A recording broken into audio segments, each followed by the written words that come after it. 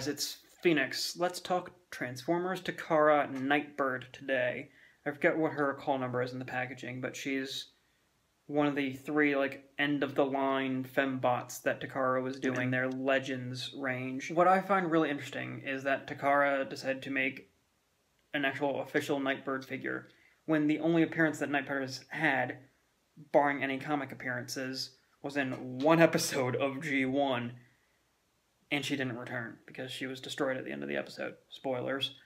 So, kind of a niche character to make a toy out of, but I really like the whole silent and deadly assassin characterization, so that's why I got Nightbird. So, give you guys one quick look at that. Alright, and here we have Nightbird in her basic robot mode, sans any of her accessories on her. While this mold has its flaws, namely the very significant backpack here, which works better in my opinion with RC, than Nightbird here, I do still really like this figure. And I can almost excuse the way it's painted almost makes it look like it's a shadow behind her. It could be a bit of a stretch, but it's the excuse that I give. Posability for Nightbird's pretty much what you would expect. You've got the ball joint post situation there with the head, so you can go full 360, can look up, can look down a little bit. You got ball joint at either shoulder, so it can do all of that. Got a bend at the elbow. Got a mid bicep swivel. No wrist posability.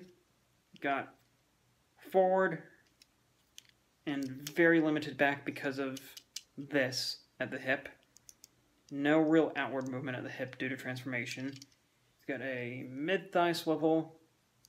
Got a pretty good knee bend. And then you've got some foot tiltage due to transformation. This is one of those molds I feel that would look incredible on a flight stand, if you can get it posed on one. So, let's go to the close-ups, compare Nightbird to RC, and then talk about the accessories in this mode. So there's your side-by-side with RC. Yes, I realize the latter is still in a little bit of a pose, but I just want to show the two side-by-side, because they are the same mold. And yeah, let's lower Nightbird's head a little bit. There we go. They both have the same stability issue just because their feet are kind of tiny in terms of surface area, and that they both have that backpack. Now, you guys are probably noticing that RC is light piping incredibly well right now. Nightbird does light pipe, but her light piping is more of a pale yellow almost. And if I move her a little bit closer to my main light source, you can see that her light piping is slightly less strong than RC's, but it's still really good. So let's get close up a little bit more with Nightbird here. Love the molded in detail. A lot of this does carry over from the alt mode, so I won't be touching on it too much. But I love the cartoon accurateness of that star there on her midriff, and I frankly love the detailing in the head sculpt. It's just nicely done. She has gun numero uno,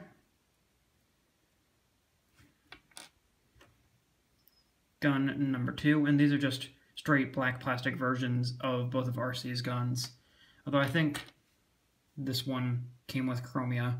So one thing I want to point out is that Nightbird seems to have the design for her hands that most of the generations RCs that came out had, where there's this little ridge right here at the bottom. And there's kind of a tapering there on the inside by the three fingers. So what that does for Nightbird is make it almost more natural for her to hold her hallmark weapons, her scythes, because that looks like a normal grip. And you can see that the scythe pretty much fills out the entire grip on the hand. But when you go to put in either gun into Nightbird, you can see that there's a lot of the handle left over. Now, that doesn't really bug me. I can see how it would a lot of people, though. And I know that back when RC here was released, there was talk of variants where some had this hand, like mine, and others had hands like Nightbird. So, as you notice with RC, the gun slides all the way through, so that looks more natural. While I do kind of wish that Nightbird had these closed hands, that being said, I do pose her more often than not with her sides, because they just look cooler in my opinion. You've also got that port there on the scythe, where you can just port it in facing either direction to her forearm. And that actually looks a little bit better in my opinion if you do that. So we can do that. They are meant to obviously be stored on her in this mode the opposite way, but they do bump up against the kibble, so I more often than not have them both facing forward. So I want to give 2 recommendations here. One for the mold in general, and then one for Nightbird specifically. Nightbird specifically, get her. She's really, really fun, even if she is a bit of a niche character. And she's a good reuse of a very fun mold, which segues into my other recommendation.